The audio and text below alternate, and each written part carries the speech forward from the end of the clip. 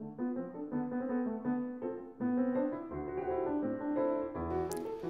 last time I'd showed you a little bit about how Lua works. There's one last thing I have to teach you, and then we have to start looking at the train system that we have here. And the last thing we have to think about is functions. I would skip them otherwise, but they're very important, so we sort of have to have them. So go to your computer here, and then just go into your disk, sol.n folder, and then just look up for the function and just edit function. There it is. Cool. Alright. Now, you probably would have seen, if you've looked at any Lua code, you would have seen these all over the place, where we've got like a line here with some brackets, maybe some things inside the brackets here, and this is what's called a function. So we know that our code operates in a linear structure, so if I go like x equals to 5, x is equal to 1, y is equal to 3, it's going to do them step by step by step. But if you think about it, in a really long program, that could lead to a lot of long code. And what if you want to stop and do different things along the way? What if your conditionals, your decisions, have lots of complicated procedures? You don't want to have them all cramped together, it takes forever. So instead, we have what we call functions. And a function is a whole block of code that you can just call whenever you want to. We call calling a function, passing it some input. It might return some output or not, but it'll have an effect on the application that means you don't have to worry about typing it over and over again. So how a function looks like is, a function looks like this. We have the function keyword, then the name of the function, we're going to use that one that I've got there, print value there, and then we have an opening bracket, sometimes you have it like that, and then any parameters. So in this case we've got 2, this is just the way I've written it here, so we have name here, then a comma, make sure that's separated by a comma, and then value is our second one, then just end that with a bracket, and make sure we have end to say that all this exists within the function. Indent there to make sure that you know that it's inside the function. So, let's just I'll just demonstrate how what this method is going to do. I think I'm going to make this print out a certain string a certain number of times. So it's going to print out the name string a certain number of times, in this case 5 times. So what we're going to do is I'm just going to go I is equal to 0 while I is less than value. So we're going to use that iterative for loop I mentioned beforehand. Do the end there. Now in this, always make sure the last thing you have there is I is equal to I plus 1, so you don't have an infinite loop happening. You want to avoid that, of course. And then just type in print name like that. There we go. And that's going to call it. So the first time that's called, you can see it's going to print hello 5 times. Now let's try print value. Let's print out nitro 2 times. Yes, I can be vain.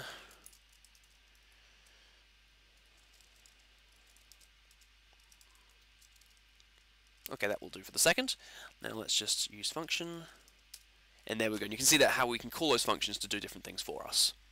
And that's how they work. They're very simple, and they're quite useful, so do be sort of aware of those. You can also return things with functions as well. I won't do an active demonstration of that, you can practice that for yourself, but essentially you can do that by saying, for example, return, and that can be anything like true, or 0, or hello, or whatever you like there. That can be done as a return type. And then that will work just like an assignment for another variable. So remember when I was saying like x equal to 3 or x equal to true, it could actually just be x equal to print value, and that will get a return type. Of course, if it doesn't return anything, then it will just be nil, so just be aware of that. Okay, that'll do. The reason I'm talking about functions is because we're going to be using them to access the Redstone APIs we've got here as well. An API stands for Application Programming Interface. There are lots of them that are available. You can list them just by typing in APIs, and there they all are. So you can see we've got things like coroutine, colors, peripherals, but the one we want is Redstone. So let's just help Redstone, and you can see we've got get input and get output. So the get method is going to return a boolean, true or false. And you can see we have parameters. The side parameter we've got at the top there, that one is actually indicating like a side of the computer. So for example, like the left computer, the right, top, the back. So you see we've got left, right, and back are the 3 ones that we're using. And you can also set the output and the input as well. So that can all be done nice and easily. Alright, so let's look at how the system is going to work and what it does. I'll fire up the other version. This is very easily done. Just go over to your other computer here. This has got it all ready to go. So just go into sol.n and then it's called Shooter.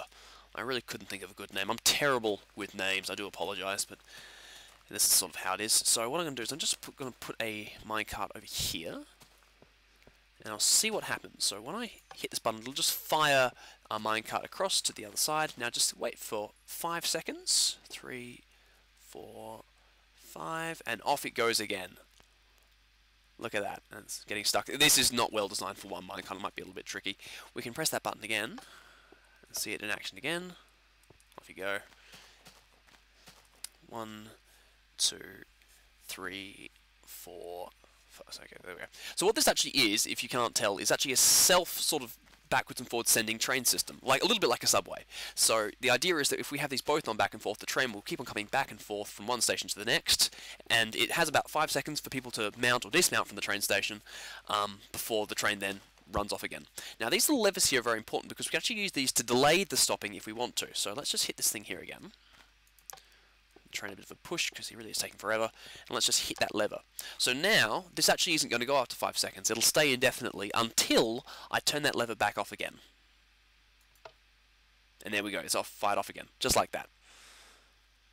That'll keep going, and there we go, and that's sort of the system we're going to design. So let's think about how it's going to work. First off, there are 3 different things that are redstone enabled here. I'm going to talk you through the development process so you can solve these sorts of problems, because remember, programming is part, you know, it's sort of, it's partly just, you know, writing code, but there's also a lot of thinking and planning that has to go into it as well. So there are 3 parts. First off, we have to have this thing here. This obviously is an output sector. We're going to output to this to turn it on or off. We're getting input from here to indicate that a train has passed over the track and is ready to begin this loading and unloading process. And we're getting input from here as well.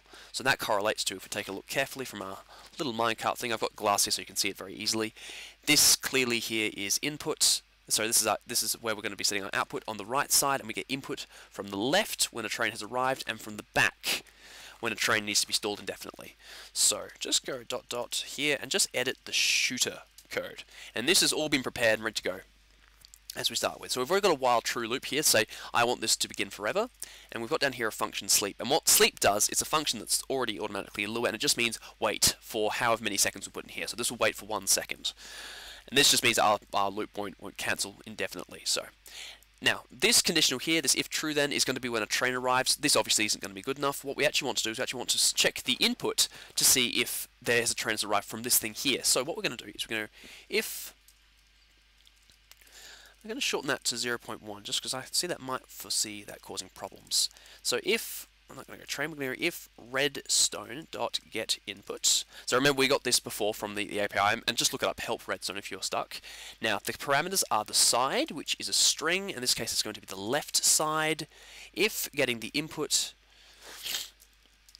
is equal to true, then a train has arrived on the station. Now you don't actually need the equals true because this will return true or false by default. So if they've got an input from the left side, then it will return true, otherwise it will return false. So there we are. So that's going to go through. When that's the case, then we can execute the following code. So what do we want to do? Think about it. First off, we know that we need to give passengers enough time to debark from the station. So let's give them a couple of seconds. We may want to change that time later, so a clever thing to do is to set it as a variable. So we'll have a variable up here which we'll call delay time, we'll call it. And let's set that to, let's start with 5 seconds. We can change that a little bit later on. So now, first thing we should do is we should wait that 5 seconds to let people get off the train. So sleep delay time. So that'll sleep for 5 seconds, or for 10 seconds, or for however much we want the delay time to be. Once that's done, let's just make this very simple. It's always good to start with the smallest problem first. Once that's done, let's fire off some output to send off the train on its way. Now remember, after you've turned off the input, you have to let the train get off this track and then turn it back off again, otherwise it'll be left on. So make sure that we're doing that. The way we're going to do that is we're going to go redstone.setOutput on the right side to true. Then I'm going to sleep for, let's say 1.5 seconds will be enough, and then redstone.setOutput on the right side to false. There we are, using those booleans again. That'll turn off the network and that should give us enough time for the train to run. So let's see if that's working well for us.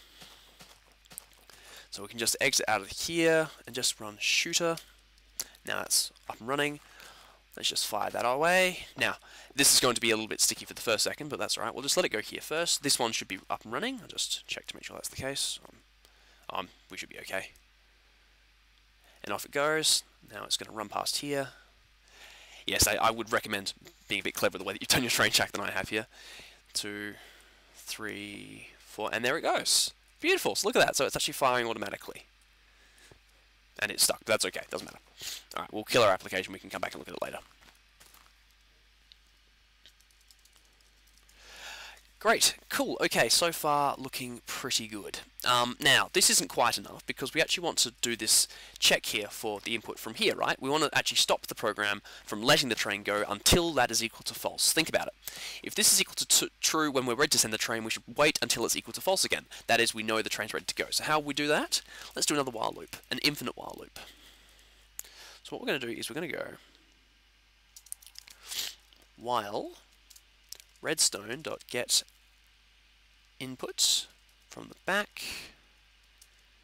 As long as that is true, that is to say, as long as we're receiving input from the back, as long as that switch is down and we're ready to keep waiting, and let's just sleep for 0.1 seconds, and then end, like that.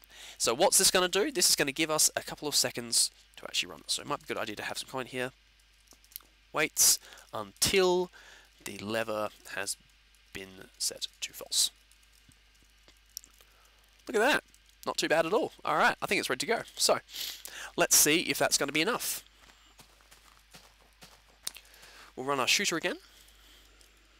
Let's see what happens. So we'll send it this way first. There it is. Now that may have been moving too fast over the pressure plate. Just be warned, those pressure plates, they're a little bit fiddly at times. So this is working. Let's just make sure it's working on its own first. Always test it component by component. And that one's working correctly. We'll just push that over there, let that take us 5 seconds. But now let's pull down this lever to say I want to stop here. And let's see what happens. Wait for it. Here we are. Now remember, it should take about 5 seconds for it to go. So if it goes on its own, then we know it's broken. But it hasn't. What happens if we flip the lever? Pretty dead on perfect, actually. That's about what we're after. It's about what we're after indeed. And there you go. That's a subway system. That's working quite nicely. No real difficulties with the way things are going. Like I say, I would be a bit more careful with the way this is done.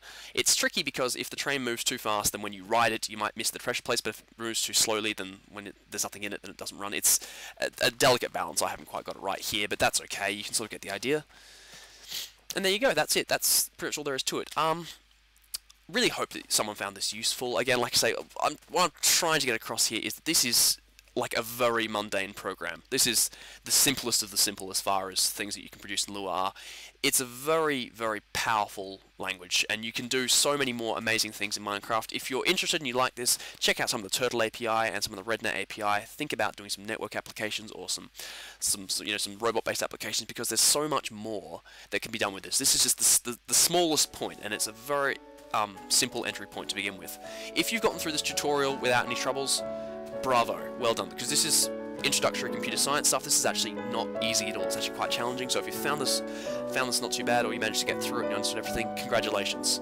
Go out, do some more, have some fun with it. It's a great thing to do. It's a lot of fun. You actually might find this is a real passion. So really hope that you found this useful. Best of luck with all your programming stuff, and yeah, see how it goes.